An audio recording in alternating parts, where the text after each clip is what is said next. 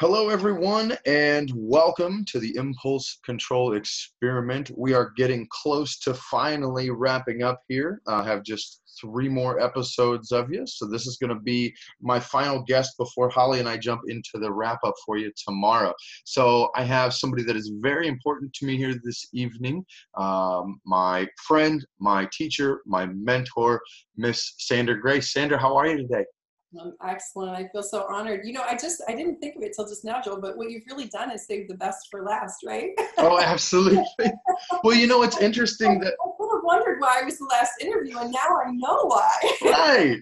right. Well, it's interesting because you were you're the last one to get on to the interview, but I would say probably because of our interaction through the process that I've talked more about you than anybody else through the project. So I hope you didn't get a little anxious waiting for your invitation. No, always at the right and perfect time. Everything in the right and perfect time. Thank you. Absolutely. And so I thank you because, if anybody hasn't caught this through the process, I would say through this whole, ups and downs of change that I've been going through the last year, which we're really coming up pretty close on about a year since you and I have met. You and, of course, Paul being kind of this amazing mentorship team to me have really, really changed my life and really kind of expose me to more of what is possible and how happy can be and can look like and what else the universe can offer me. So I truly appreciate you for all of that. So thank you. Mutual. Thank you. So the reason that I wanted to bring you on and to chat a little bit today is you've been guiding me through the Reiki principles. And although I was hoping by now to do my attunement, kind of got bogged down with the podcast and life and all that and need a little bit more time, which to me is cool because I still have some ground to cover there, but I've been doing really good with the first 2 principles and kind of really where I needed to spend my time on worry and anger. And while they come up sometimes, I'm getting much better at those as I move through the process. But I wanted to you and I dug a little bit yesterday into the other 3 principles, and you had some really awesome things to say about those. And I was wondering if we could dive into those and not only what they are, but how they apply, and maybe dig farther into what I need to be taking the next couple of weeks here, steps before I get to my attunement. Yeah, I love it, and hopefully it's supportive of others as well. So what might be interesting for people that haven't met me before is to know that I like to teach a traditional Reiki course. Although I will be in 2019 launching a more generic energy work course where it's more open to multiple modalities. Because obviously I'm trained in ancient forms of Chinese as well as Japanese and lots of other methods, more new age things. But up until now, what I really enjoyed and what I'm, the attunement I'm passing to you, the training I'm doing for you is for traditional Reiki. And so in traditional Reiki, nothing is written down. Everything is passed from master to teacher orally. And the practices were usually passed over, like decades of time. In today's society, obviously you can jump on, you can go to the local hospital on a Saturday and get your Reiki 1 attunement, and on Sunday get your Reiki 2 attunement, some sort of like quick certification that they do for nurses or doctors or things.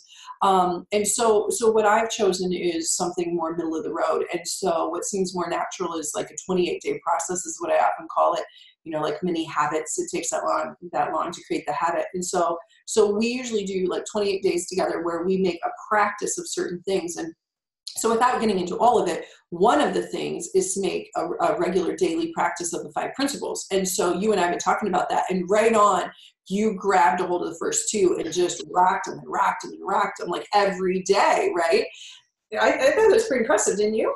Yeah. And it was, it was the right thing at the right time, as we often talk about when you get into being grateful with the universe and things, that the right things come at the right time.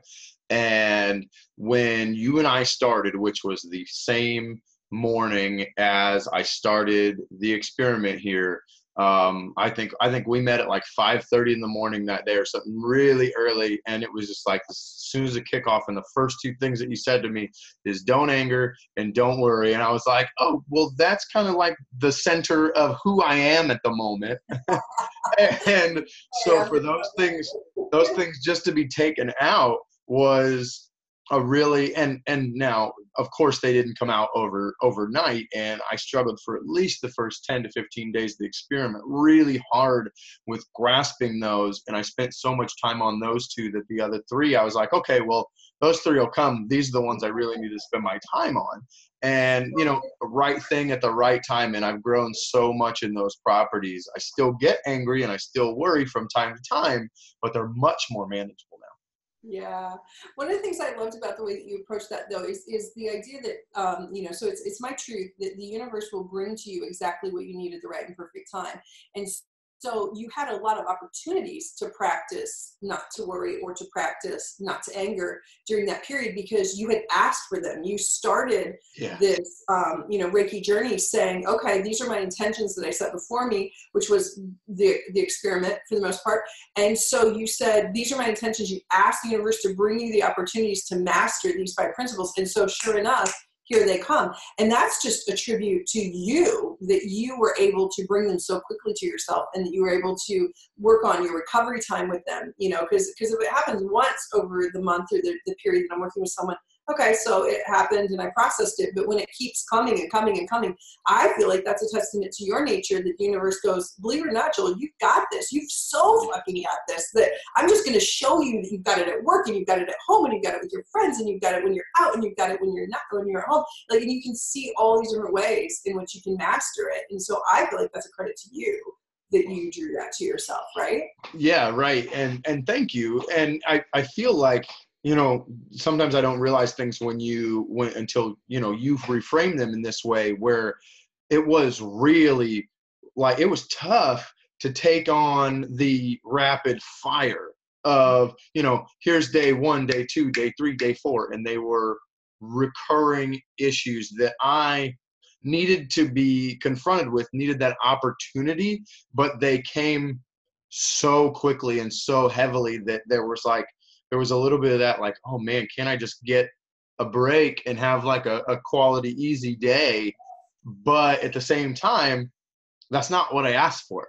You don't drop all of your vices when you've been a fairly vice-driven person and set out an extreme work regimen in doing the podcast and all that stuff. You don't get that without getting boom, boom, boom, boom, boom. I asked basically to get my metaphorical ass kicked. Right? If you hadn't, you would have been greatly disappointed in the whole process. Right, and it came at me and it hit me that way. You needed that because without it, you would have been like, yeah, well, I mean, I did it, but there wasn't really any challenge, so of course I could do it, right? Right. And it felt like a big thing, then it didn't feel like you had accomplished a big thing, right? So, I have a lot of people in relationships, and I know that you can relate to this, but I think that a lot of the people listening can too. I have a lot of people in relationships that, when the relationship, if it doesn't work, right? Maybe it's a coworker or a personal relationship and it doesn't work out.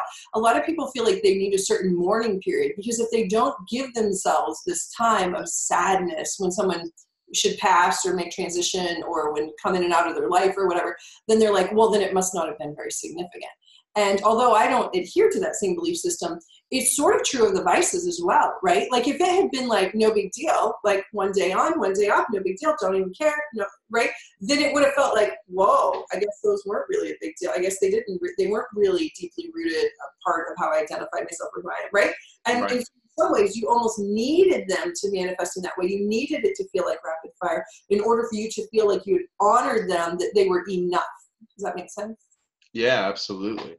And even taking that one step further, because technically here we are, we're pretty well into December now, and I've relieved myself of the experiment, and I'm now into working on, as opposed to this short term, complete cessation, really difficult, to a lifestyle change that's going to allow me to take these things into the rest of my life. I see that they immediately came back and manifested themselves in similar ways, so that it's even more that I didn't just need this month and now I'm done and now I don't have anything and it was super easy. I'm still back to, okay, so now that I've relieved that expectation of the experiment, I need to find a new way to handle it because it is still something that needs to be dealt with. It wasn't super easy. There's still a little bit of, like you said, whether it's self-identification, which I feel like it's a lot more of an internal self-identification as opposed to an addiction that I have a physical need Right. for or something like that. And that's true of most people. I Yeah. mean, not even with these particular items, but whether it be something different like an occupation or a relationship, it's similar. Is once it becomes part of how they call themselves, we'll say, once it becomes part of how they call themselves, then if they quickly just release it, then they feel like that it hasn't been honored in some way. So that makes sense that that'd be part of the process. I love the approach that you're taking of moving through this now lifestyle change. I think it was beautiful that you chose the process that you did where it was so extreme and then rebound a little bit, like so the pendulum wing, right? And then sort of Yeah. like let it sort of settle back. And then now you're like, okay, this is where I want to live. This is the zone I want to live in, somewhere in this middle space. And so what I really want to do is create this space that is a life choice and lifestyle. Not that it won't be ever growing and changing, because of course it will, because you're going to be growing and changing. So what you choose to have in your life will grow and change. But to know that that you're coming back to center now after letting it swing a bit. Right. Well, I feel like there is some, going from full speed to complete cessation, for lack of a better analogy, is not, that's not the way that we recommend as practitioners people to change. And so for me, being a practitioner, designing this experiment to be a little more intense, also gives me a little bit more understanding on why I need to go back to a lifestyle change that's going to taper off. And then, maybe by this time next year, I am in a completely different state and my lifestyle change has just phased those things that don't serve me out a little better. I feel like that's more of a long-term strategy as opposed to what this has been self-contained in what it was. And I feel like that's a lot of the lesson that I learned, especially I would have liked to have wrapped up all 30 episodes in 30 days inside the experiment, but I really like how some of these conversations have gone now that I'm quote unquote back in the real world. And I can see how all that dovetails in learning and all that stuff. I had a brilliant mother-in-law. So some of you know that I'm a widow, and I had this brilliant mother-in-law that said to me one time when I was first dating my husband, he and I lived in different areas of the country. And so we weren't together all the time. So it was sort of an unusual dating situation. So we would come and be together for maybe like 3 weeks or a month. And then we would be apart for maybe like during a whole deployment or something, right? And then we would be back. And it was always like a vacation. And she said to me, when we were talking about marriage and sharing life long term together, she said, I just want you to realize that up until now, it's like you've only been vacationing, like you're only dating on a vacation. Like it's not the real life, because when he's coming back, or when that he's coming back for a visit, you will like work ahead and then like not work when he's here. So you don't know what it's like to be in a relationship with him and work, right? And so it's sort of similar to some of the vices that you're talking about, is this idea that it was like, it was always great. Of course it was always great. I don't know the last time you had an extensive vacation with your partner, but it's always great. But then to say, okay, how do I do that and go through my workday? And there's thousands of happy couples and relationships and partnerships that do that, and they figure out that both are true. And I think you'll find that too. I think you'll find that both are true, that you're, that this bit of like, vacation from these things will also turn into a really healthy long-term relationship with these vices. Either they'll be in or they'll be out, but it'll be a long-term plan. And so there's that adjustment period, the honeymoon phase, right? Right. Yeah. And I feel like for the first 10 days of December have more been like a reflex phase as opposed to like a honeymoon phase. Like I couldn't have any of this for this month. And so now I've been like, especially with food, I've just been like eating candy and fast food like all day, every day. And it's just like, okay, I need to stop basically intentionally free falling and get myself put right back on. And, again, the way I like to set intentions is to set them, give myself maybe a 2-week period to set those intentions meaningfully until my start date, and like look forward to that start date. And so like I can even recognize the negative opinions or the negative outcomes of the actions. Like if I ate fast food twice yesterday and I have stomach ache all evening, well then that makes my intention that much easier, because it's going to be like, oh, well, it's going to be nice when I don't have this stomach ache because I took the time to take care of myself. Brilliant. Yes. Yes, I see that. I see that how it works for our clients as well. One of the things you want to talk about today, so maybe it's a good idea to move into it, is this idea that, okay, just for today, do not anger. Just for today, do not worry. And your recovery time is getting better and better on these, because they're, life presents opportunities for everyone. I don't care how long you've been master or master teacher, like the universe will always provide opportunities for those. It's just about your recovery time and how you handle them. But then the next one we talked about yesterday was just for today, be humble and appreciative. And we talked about this idea of what that humility or that humble really means. And it's easy when people think of it right away, they're like, oh, don't take credit, right? Like the idea that like, okay, if someone says, oh my gosh, Sandra, my life's so much better ever since I started coaching with you, or ever since I started being a student of yours. And it's easy for me to be humble and go, well, you did it, Joel. Like I didn't do the work. You chose it. Like, yeah, I maybe provided the space for you. And so I do honor myself for choosing to lovingly hold the space. But beyond that, it was all you. All these results that you have had are yours. But then what we talked about yesterday, and I'd be curious to see what you've thought about this now that we reflect on it a little bit, is that we talked about, but also if you choose not to, it's also yours. So when we think of being humble, we often think about not taking credit or responsibility for things that are beyond us, right? Someone compliments my son and says, oh, he has the best manners, blah, blah, blah. And I could be like, well, then it's him you want to compliment, right? Like, although maybe I modeled, I taught it to him, he chooses to do those things, right? Or not. And so equally, when he doesn't choose them, also not on me in my personal life or as a practitioner. So I'm curious about that humble and appreciative. What have you thought about after we chatted about that yesterday? So, yeah, I mean, that was exactly a point, like a good turning point in my process with Holly, with my wife, was that I had to come to a point when I realized, like, even though there were things that we were arguing or fighting about, like, not everything was on me. Not everything was my fault, and I couldn't fix everything.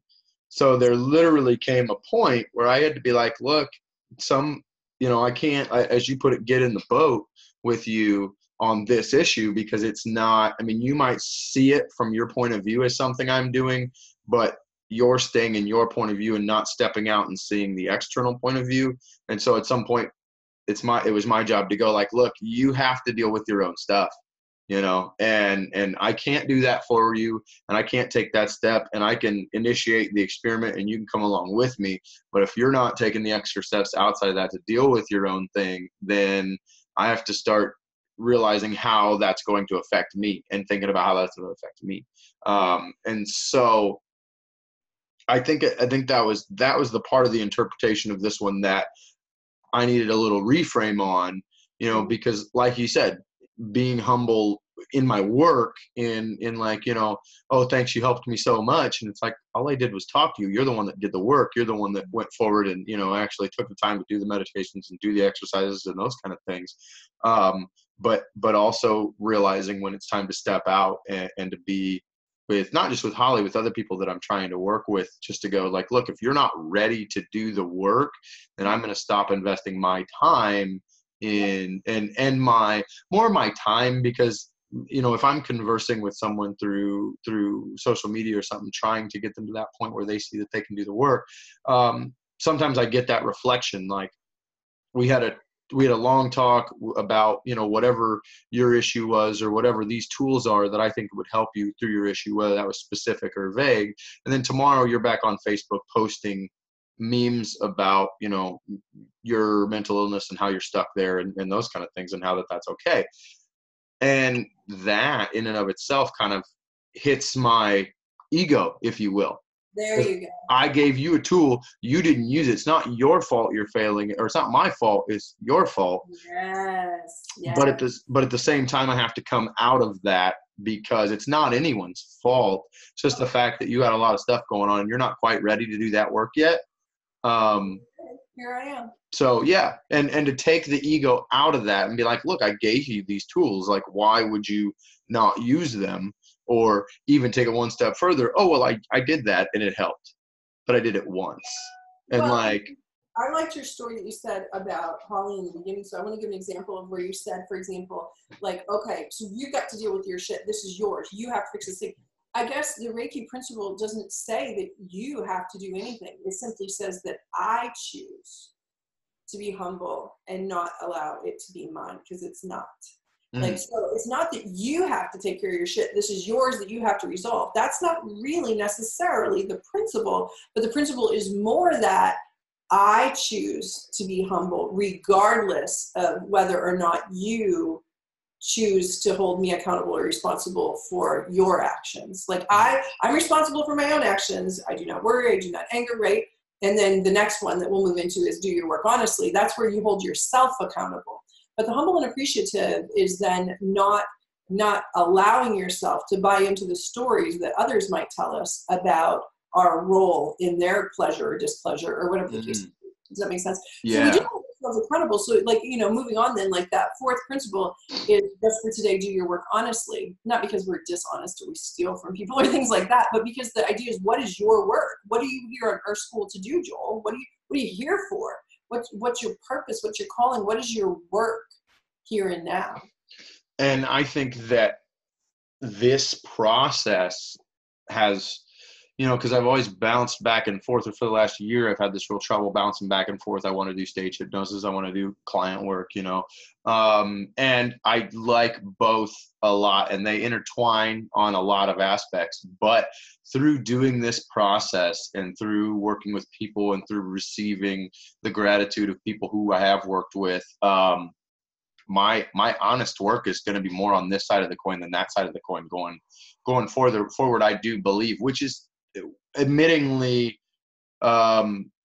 tough, because I just kind of teeter-totter back and forth on that thought process. But I think if I'm being truly honest, then my work is more on this side of the coin than that side of the coin.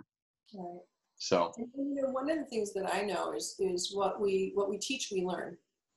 And so it seems as though that you have claimed your space here on Earth School right now as being a journey of self-development and personal growth and living your best life and really being your best self.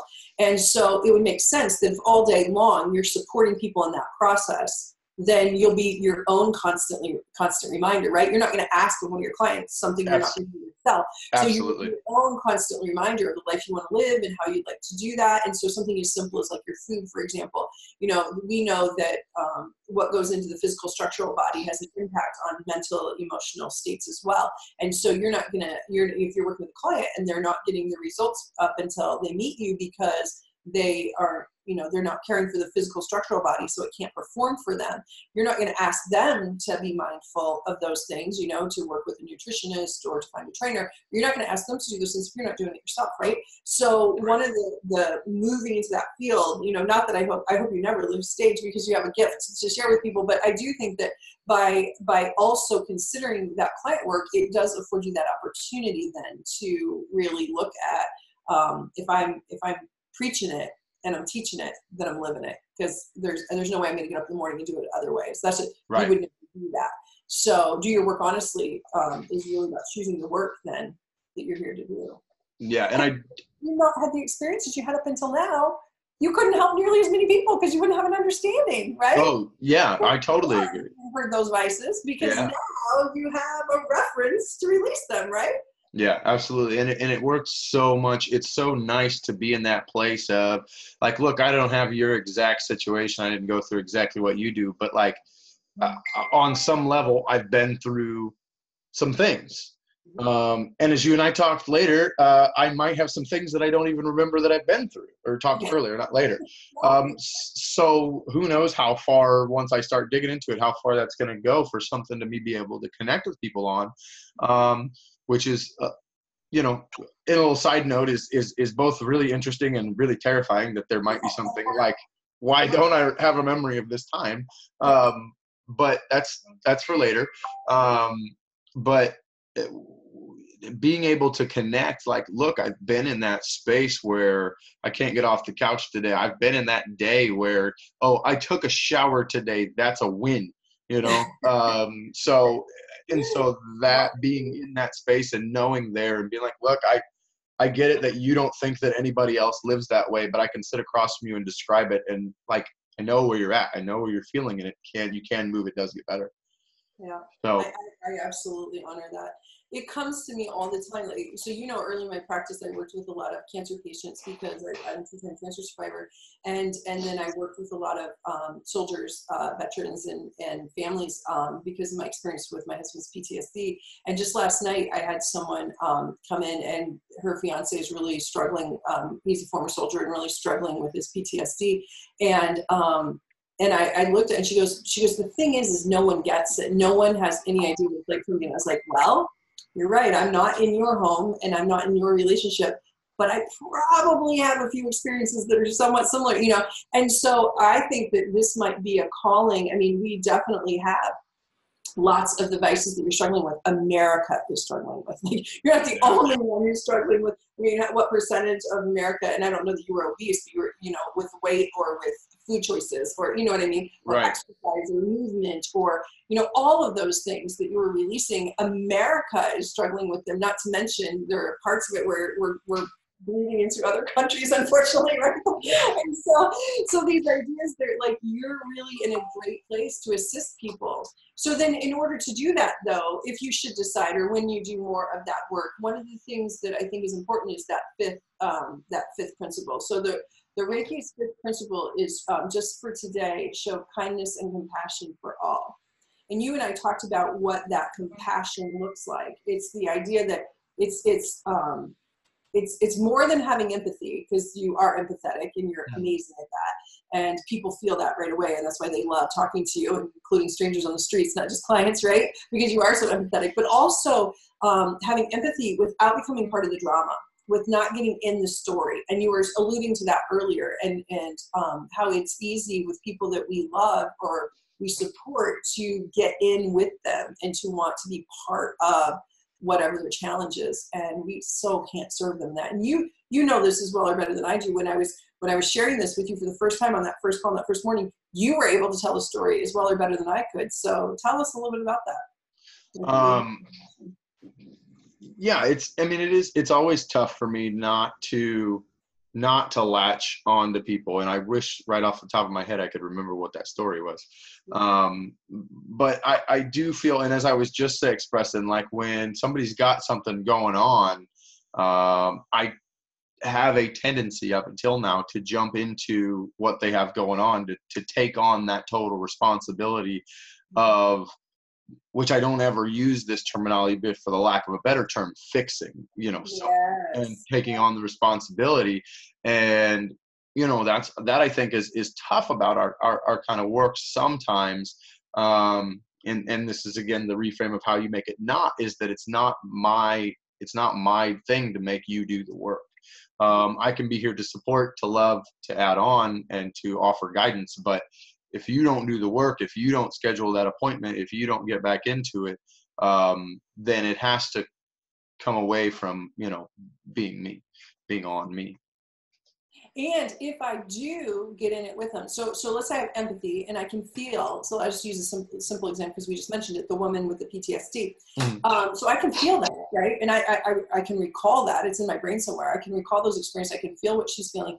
But if I get in with her, then I can't help her. So there's the cliche of, when you're in the airplane, right, you put on your own mask first and that sort of thing. The idea is that it's very challenging to support other people if we're not on stable ground. So my silly story that I always tell, that you alluded to earlier, is this idea of, I tell people to close your eyes and imagine that your favorite person, and maybe you guys want to do this if you're listening along, close your eyes and imagine your favorite person is on a body of water, and they're in like some kind of boat or ship or whatever you like, and that you're on the shore somewhere, like you can be on the rocks or the sand or on a dock, whatever you like, and close your eyes and imagine them out there, and they're shouting, help, help, help me. And what's your first instinct? And I will tell you that almost 90% of people, 95 maybe, will say to me first thing, well, I jump in the water and I go after them. And then I go, okay, what do you do when you get there? And they go, well, I crawl in the boat. And I go, to do what? And they're like, to help them. And I was like, so what's happening now that your mass, your weight has been added to the boat? You're sinking twice as fast. And how is that helpful, right? And instantly everyone goes, oh, yeah. And every once in a while I get like a rescuer or a former life, what I want to say, life preserver. Lifeguard. Lifeguard, yeah. Yeah. And they'll have like a different protocol, but most of the time people say the same story. And the idea is that's not helpful. And I think that, so as we're sort of like talking about wrapping up this experiment and moving on to what's next for you, what's the next phase, so Reiki 1 is a journey for self-healing. But Reiki 2 is really about, okay, how do I continue to master my own energy while I begin working with the energies of others? And I see, as we're finishing out your Reiki 1 experiment and you're preparing your experience and you're preparing yourself for your attunement, which will be coming up, one of the things I see is that already parts of you are like, ooh, how do I help to work within the energies of others, right? You start, your curiosity gets piqued, because as you manage more and more of your own energy centers, you're like, oh, now I want to help other people, right? And so that makes sense that you're opening more and more to that calling that you also are qualified to do and certified to do. Yeah. Yeah. And it does, every step of the way almost. And that's why I like being in this project and having this podcast, is because like, oh, I learned this today, and this is how that can, influence others or help others or help, someone to learn about that. And it's really been nice. And I think you and I even talked when I was just starting this about how it's just going to kind of write itself. And it kind of did. It was like, here's what I dealt with today. Here's what I talked about today. Here's what I learned about. And then here's me just, talking into this microphone and having revelations and just learning things as we went along. So it's really helpful to have those two pieces together at once. I love it. Well, I believe that you're understanding too. So in addition to the 5 principles in the Reiki journey, we're also talked about energy centers in the body. So people refer to those as chakras, maybe from their yoga class or from their understanding of energies and things like that. But one of the things that I know is that as you continue to work on that, which you have been, like opening them up through chakra balancings or chakra clearings, or having awareness of colors and lights and sounds and all those things and how those impact, which you already knew from a hypnosis perspective, and now looking at them as just pure energy and connecting to energies and moving energies, I think is really cool. And so as you're wrapping this up, I think one of the things that'll come to you as you're preparing for attunement is this, what next? So I'm continuing to notice more and notice more. And you mentioned in our conversation the other day how you notice almost like psychedelic experiences that you can have or experience when you're in those really deep trance states, or when you, so either through guided self-hypnosis techniques or guiding them through hypnosis, but also through managing energy centers. And so in the next phase in energy, Reiki 2, when you start to work with others' energies, assisting them in that process, can have a profound effect upon people's healings. It wouldn't if you choose to do that next in your journey. Yeah, that is really have. I've had a couple of experiences early on with other people and exchanging energy and things like that. And that is a whole nother level of awesome. Yeah. That happens every time you would hang out. Again, yeah. Level of awesome. And I just like, and then tell me about it. Because that's about the best job I could have, right? Yeah, right. Right? I think I have to that's a bit of a reframe to me to use the word awesome, because the first time I think I put my hand over somebody and felt their energy, it freaked me straight the hell out. But like most great things in life. Yeah, right? Yeah. Hey, that's scary. Okay, good. Run towards it. Which is not the philosophy I've had for my whole life, but I mean, it seems to be working so far. So you're doing great. You're doing really great. Well, I thank you for asking me to join you today. But one of the things we can look at is, you've talked about the 5 principles just for today. Do not worry, do not anger, be humble and appreciative. So that humble is one that, as you're writing out these last few weeks before attunement, really looking at what that means, and not the old cliche of, don't take credit for your own thing, but also don't take credit right, for the ones that are yours. And then do your work honestly. And I see you exploring more and more what your work is in this experiment. I think it's really opened up to, what is your work here on our school? What are you here to do? And then be kindness and compassion towards all. And the compassion, really that lesson that you already know, but about not getting in the boat and help for the poor. And so have the empathy, but don't become part of the drama. Don't get in the boat with them, and allow yourself to lovingly support them from the shore on solid ground, so that they really can use you then to leverage their movement forward, because you're in a solid space. And I think that's I think that's a lesson that more practitioners should really, like, of any kind, whether you're a therapist or whether, you're a coach or something like that, is because a lot of people are always like, well, I couldn't do that work because I would take it home with me, or the other people's things would affect me. And I can see how important that is to stay out of that boat. Yeah. So, Well, and my answer is always, when people say that, my answer is always, you can't do the work if you do take it home. Like, right. you would burn out so fast, you wouldn't be able to help anyone. Your only choice is to do that, like, to be compassionate. Our only chance, if you really want to lead a life of service, if you really want to make a difference in people's life, like, I know that's what I'm here for. And although, as I'm becoming sage, older woman, I'm moving less out of that practitioner role and more into teaching the teachers, training the trainers, and speaking to the speakers, I still know that if I want to do the work while I'm here, that I must practice compassion, or else I can't afford myself the gift of doing this work. And I love it. And I know you do too. It just feels so amazing to live a life of service. So yeah, well, I know that the last three, humble, right? Doing your work honestly, and kindness and compassion for all, are really developing for you. And I look forward to following you in these last few weeks for you too. Awesome. Well, thank you. Well, Sandra, before we separate, if anybody wants, as they should, to learn more about you, to speak with you, to contact you, where should they look you up? Oh, thank you. So I have 3 places. My personal site's a little under construction, so if you're listening to it right now, give it a few weeks. But it's integrativelifeworks.com and integrativelifeworks incorporated.com. And then I also partner on 2 other projects with Paul Ramsey, the hypnotist that you came and we trained with, and at besthypnosistraining.com. And I also work with Nicholas Spohn at Align with Love. So I have my own work that I do as speaker, trainer, and practitioner. And then I also work and partner with the 2 of them in some amazing projects. Awesome. Well, I highly recommend you, obviously. If anybody has any work they want to do, or Sandra's pushed any of your buttons or said anything that makes sense with you, get in contact with her. And then that's going to just about wrap us up for today. So as always, do your absolute best to make every day better than the day before. If you fail, that's totally fine, because tomorrow's going to be easy. Live with gratitude, celebrate your victories, and I'll see y'all tomorrow to wrap the whole thing up.